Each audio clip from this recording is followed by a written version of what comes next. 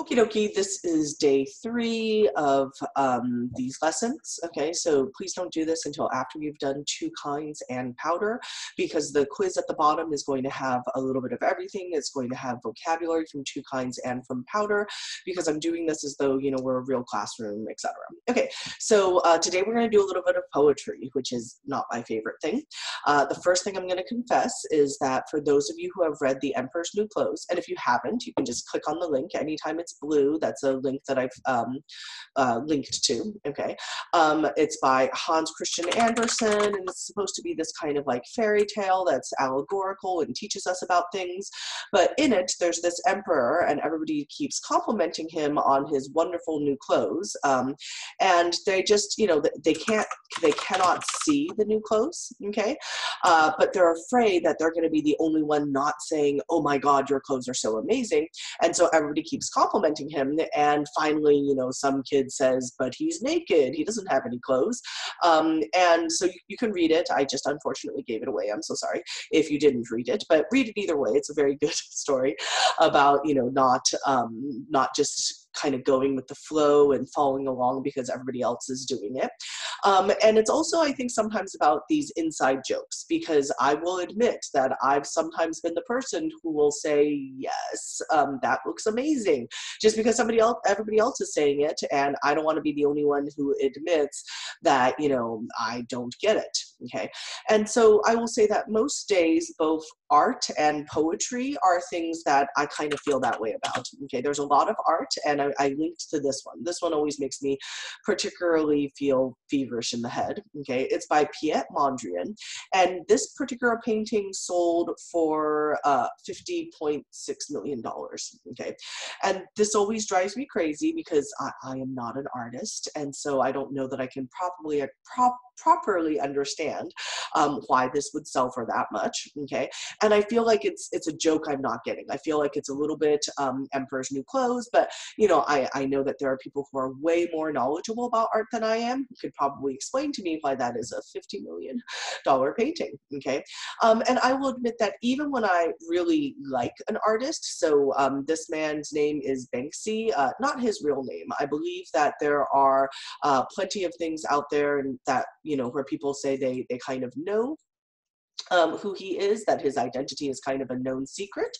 I don't feel like I always get all of his art either. I can kind of appreciate it enough that I can say, oh, you know, like for example, I see, you know, what we're saying about the environment maybe here, and hunters. He does a lot of graffiti. He does a lot of really, really interesting things. But sometimes I think my problem is that there are references here that I know I'm not getting because I just don't know enough art. Okay, so at one point in one of his pieces, I know that he references Cartier, a jeweler, and this particular panther within Cartier, but you know, since I don't own that jewelry, I barely kind of got that reference. Okay, and he also does various allusions to like religion. Remember, an allusion just is supposed to call to mind some other work of art or literature without necessarily citing it. And I know that some of his references I get, some of his references I don't get. Either way, I get that the art looks really cool. And so if you'd like to check out Banksy more, I've got the link there in the blue as well. Okay, but I think in poetry in particular, sometimes people get frustrated with it, not only because the grammar is different, the structure is different, but also it is so referential. Okay, William Carlos Williams' poem, and apparently I forgot to put the title here, but this is called Landscape with the Fall of Icarus. Once again, Landscape with the Fall of Icarus. Okay, and it's just totally referential. It references all sorts of things. He was William Carlos Williams was a doctor and a poet, which means you totally like science and the humanities. A lot of times people say you're one or the other. I was a chemical engineer once upon my life, but I also have an MFA in writing because I really like writing. Okay, and to understand this poem by William Carlos Williams, you have to do all sorts of things. Okay, it says, according to Bruegel, when Icarus fell, it was spring. So first, you have to know who Bruegel was, and Bruegel was this very famous Renaissance painter. He was Dutch and Flemish, and he painted something called Landscape The Fall of Icarus, right? And that is linked to a picture that'll show you this. This is landscape with the Fall of Icarus. And, you know, you have to then also know who Icarus is, because Icarus is the person you've been told is falling here. And this is kind of, for those of you who are old enough or who have just seen it, there used to be these popular books called Where's Wally or Where's Waldo? And you would look at these pictures and say, where is Waldo? Where is he? Where could he possibly be? And I feel like landscape with the Fall of Icarus is like that. You've been told that this is a landscape, and you see a farmer front and center. He is plowing his field, one of the vocab words we'll talk about in a second. And you're like, where's Icarus? Icarus fell, okay? And you have to look really, really closely in the bottom right-hand corner over here to see, oh, if I zoom in here, you can see him splashing in this bottom right-hand corner here, okay? So that is called Landscape with the Fall of Icarus, which is also what the poem is called. And then you need to know the Greek myth about the fall of Icarus. You need to know that Icarus and his father Daedalus were imprisoned, and that the father was very clever. He was actually known for being this very clever blacksmith, engineer, everything. And he made wings, okay, out of feathers from the birds who had come to their tower and wax. And he tells, you know, they kind of put on these wings, and I can show you a picture of it. Okay, they put on these wings so that they can kind of escape, and Daedalus warns Icarus, don't fly too close to the sun, because they, you know, the wings are held together by wax, and if they get too close to the sun and the wax heats up, then the wax is going to melt. But Icarus, being young and kind of like ignorant and not wanting to like listen to his dad, he ignored his father's advice, flies too close to the sun, and eventually his wings melt and he drowns. Okay, so to understand this poem, according to Bruegel, when Icarus fell, it was spring. First, you kind of have to know what painting they're talking about, okay? Then you have to know the legend of Icarus, and then the rest of it makes sense, all right? And I think that sometimes that's certainly just been my frustration with poetry, is that you have to know so many things. You can't just, you know, what was great about reading Harry Potter is you can just sit down and read Harry Potter, and J.K. Rowling explains everything to you. She says, this is what Quidditch is, because you've never heard of Quidditch, because it's not a real thing. This is what a Gryffindor is. This is what a Slytherin is, okay? But in poetry, a lot of times, nobody's there to explain it to you. So if you were just reading this and you didn't know who Bruegel was and you didn't know who Icarus was, you would maybe just be very, very confused. Okay, and so then the vocabulary you need to know would be plow, which is to kind of to loosen up the dirt so you can plant things. It's something that the farmers might do, okay? And then pageantry, okay? And what is kind of being dealt with in this painting here is that everybody is so busy going about to their day-to-day lives that they don't notice something truly momentous. Even this guy over here, he's just kind of minding his own business. Nobody's jumping in and trying to save Icarus. Nobody even notices that Icarus is drowning, all right? So you can put your thoughts on the painting itself or on the poem, which really just kind of leads you through what the painting is. And, you know, what your thoughts are on that. And I think that he's kind of reminding us, my guess is, William Carlos Williams is reminding us to kind of notice things around us and to notice the things that are really average and ordinary and think about what, you know, they mean. Another really famous one by William Carlos Williams is The Red Wheelbarrow, and it just says, so much depends upon a red wheelbarrow glazed with rainwater beside the white chickens. And it's supposed to just paint a very simple scene. That's kind of what William Carlos Williams was really famous for. All right, so the next one we're going to do is Girls, Can We Educate We Dads by James Barrie. It's very different. James Barrie was born in, oh my gosh, I've forgotten. Okay, but he was raised, I knew that he lived in New York and England. He was born in Jamaica. Okay, so sorry.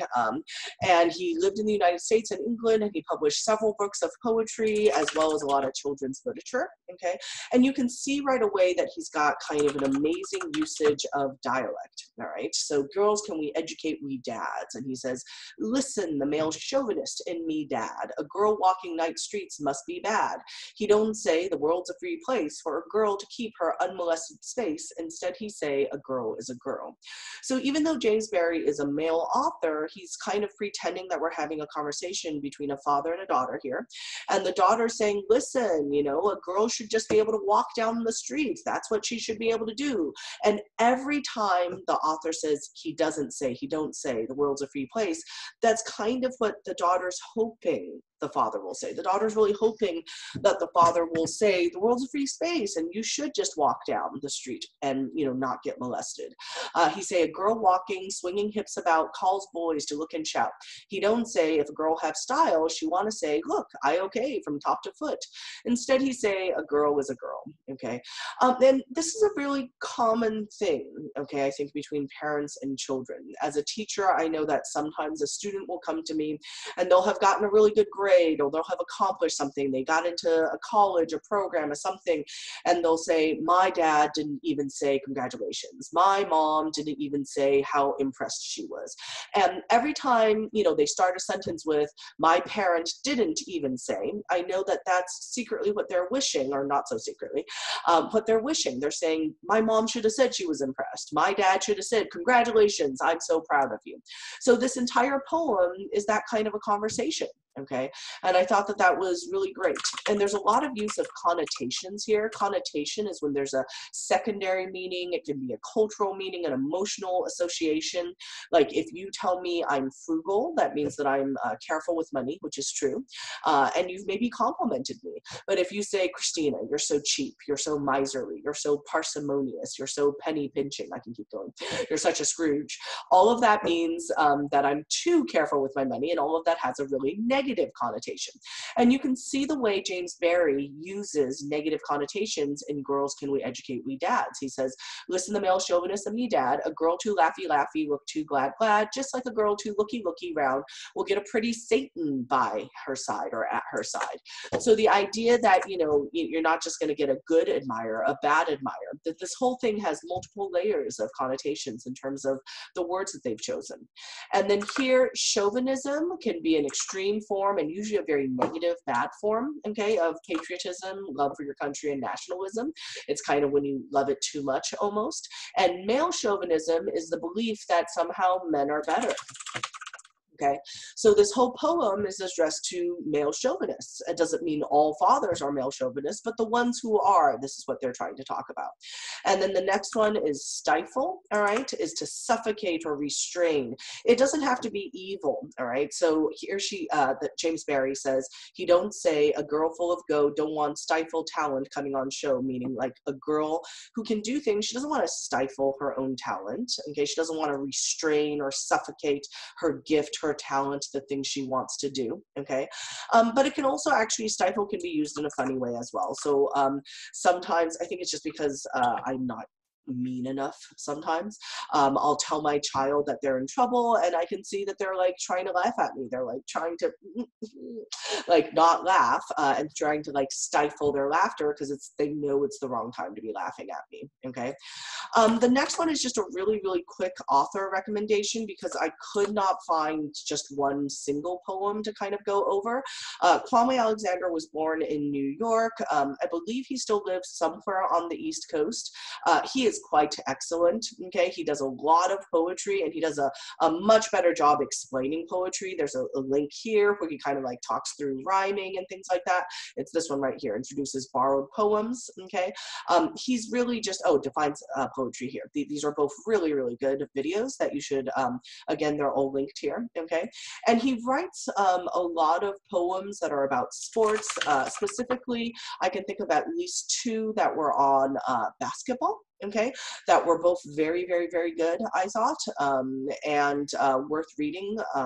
One is called Crossover, and the other is called I'm So Sorry I've Forgotten, and I will totally find it in a second, okay? That says book me. Oh no. Books and stuff. There we go. Okay. So one is called Crossover and the other is Rebound. Okay. So I know that those two are both about basketball. I know that Booked is the one that mostly deals with soccer, and then Swing is the one that has to deal with baseball. And in there, it's not really necessarily just about the sport. Okay. But sport is kind of the theme, that kind of the subject, the foundation that kind of like builds everything. And And again, I'm not usually a fan of poetry, but Kwame Alexander's stuff is really great. Okay, he has a really amazing ability of playing with traditional prose in a way that is fun. It feels playful and lively. And you know, this is how he explains rhymes. Acoustic rooster sat outside, strumming his bass guitar. He practiced jazz all summer long so he could be a star. And again, the only reason I'm not doing a full lesson on him is I could not find just one single standalone thing. I could find an excerpt from Swing, which is the baseball one, and you can just kind of see his stuff is so fun. Tryouts, we go to check the list, and for the third year in a row, we aren't on it. Okay, like a lot of it is, I think, really plays with form and is lively in a way that a lot of poetry isn't. And I couldn't find crossover, which is probably my favorite thing by him, but I found a 2-minute thing where he is kind of talking about how he likes poetry and where he reads a short excerpt from it. So that's the link right here. Okay, and then the last one is Affirmation by Donald Hall. He's a very famous poet. He passed away a few years ago. He was an American Poet Laureate, which means he won kind of the highest poetry prize. It's like the, you know, Academy Award of poetry. Okay, was an American poet who was born in Connecticut, and I believe he lived almost exclusively in New England. I know he traveled around, okay, but I believe most of his addresses were in New England because he wrote a lot that's based in New England. And I have to admit that even though he wrote for decades and he published over 50 books in all sorts of different genres, I mostly know him for his latter work. Okay, he, I forget if it was his first or second marriage, he married a woman who was much younger, and he almost didn't marry her because the age difference was so great, and he thought, well, you're still going to be young and I'm going to get old and sick and you're going to have to like take care of me. But then, because life is ironic, she of course died first of cancer, and then he was left to kind of mourn her. And I just thought some of the poetry he wrote after that, Without is a great example, Old Painted Bed is another really great example, is all really beautiful. Okay, again, I don't really like poetry, but I do have some poetry that I'll read. Okay, and it's called Affirmation, and he talks about how to grow old is to lose everything. Aging, everybody knows it. Even when we are young, we glimpse it sometimes and nod our heads when a grandfather dies. Then we row on for years on the midsummer pond, ignorant and content. Okay, so what I think is interesting about this poem, Affirmation, is the entire poem is about, it is an act of affirmation. All right, even though it's about loss, it's titled Affirmation because it's all about, in some ways, calling out, supporting, encouraging, declaring all of the terrible things in life. And yet at the end he says, let us, there's the word again, stifle, okay, let us restrain under mud at the pond's edge and affirm that it is fitting and delicious to lose everything. It's such a nice, surprising ending, I think. The idea that, yes, we lose everything at the end, that is part of life, but that there's still so much beauty that we can celebrate it. And I think that that's probably something that is important for us to think through. If you ever participate in speech and debate, you will argue the affirmative is one side where you argue the affirmation of something. And then he uses also this idea of debris, you know, that a marriage that began without harm scatters into debris on the shore. And I linked here to marine debris because I know it's something that all of my children really care about. All three of my biological children are very concerned about the plastic in the oceans, which is, you know, one of the things I'm very proud of them for. All right, but the idea that, you know, we throw this trash and it sometimes gets into our oceans, gets into, you know, our animal, marine animals will eat it, and it's very, very bad. Okay, and then the last word here that I wanted to point out is estrange. In here, there is talk of a friend who estranges himself, and we've all, you know, when you're younger, you don't really see this as much. Maybe you do. Maybe you go to an elementary school and you have a best friend, but then the two of you go to different middle schools and you become like strangers, even though you used to be best friends. So that process is called becoming estranged. It's used sometimes in divorce proceedings, actually, because two people who were, you know, once in love enough to get married have now become like strangers to each other, so they become estranged. Say Yes by Tobias Wolff, I linked it last time, I should really link it again here. Okay, is another story where a married couple, they argue over something very, very silly, and yet by the end, because of this silly hypothetical argument, they feel estranged from one another. Okay, so there are 15 questions here. I will post the key as well. It's got a little bit of vocabulary. It's a shorter lesson. lesson because the poems were all fairly short.